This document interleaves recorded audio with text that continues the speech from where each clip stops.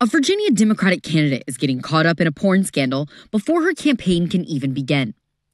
Susanna Gibson is claiming the release of videos showing her and her husband performing sexual acts live on a streaming site is an invasion of privacy. Gibson and her husband asked for tips while performing sex acts for a live audience on Chatterbait. She was, quote, raising money for a good cause. It is unclear when the live streams occurred.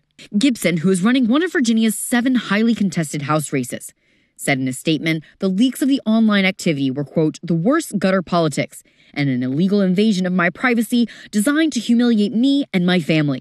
Gibson's lawyer said the release of the videos is a violation of Virginia's revenge porn law, making it a Class 1 misdemeanor to maliciously distribute nude or sexual images with the intent to coerce, harass, or intimidate. Gibson is facing Republican David Owen for the House seat in the state's 57th district, which is outside of Richmond and primarily in Henrico County.